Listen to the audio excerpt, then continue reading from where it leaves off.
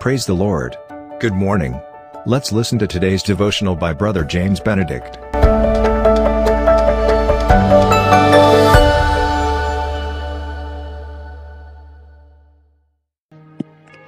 Greetings in the most loving name of Jesus Christ. The topic for today's devotion: partial forgiveness does not produce blessings in our lives. Like saying, I forgive you, but this ends our friendship, our relationship. That is partial forgiveness.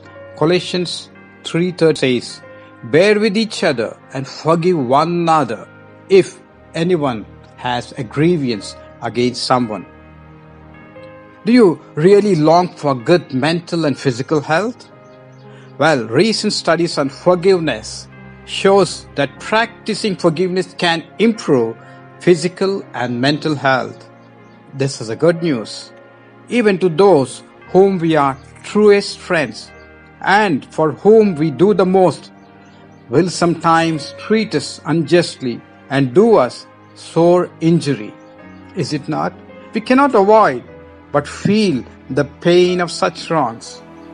But if we meekly bear such hurts, which is most difficult, they will be turned good for us by that divine love which transmutes everything into blessing in our lives. Amen.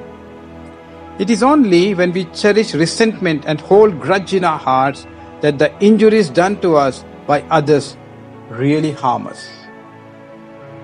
Forgiveness actually robs them of their power to hurt us.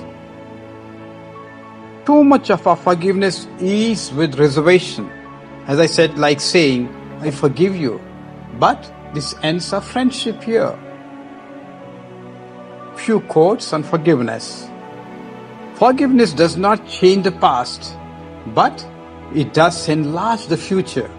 Paul Lewis. The weak can never forgive. Forgiveness is the attribute of the strong. Mahatma Gandhi. The first to apologize is the bravest. The first to forgive is the strongest. The first to forget is the happiest. Unknown. So let us forgive generously as Christ forgave us.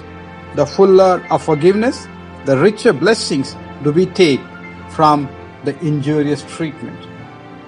Truly, Lord, forgive our adamant refusal to be a forgiving people. Forgive our pride and arrogance that makes it difficult to seek forgiveness from those we have hurt. We repeat the Lord's Prayer often, Lord, without meaning what we say. Forgive all our hypocrisy too. We pray in the name of Jesus Christ for complete forgiving spirit in us and for good health. In Jesus' marvelous name we pray. Amen.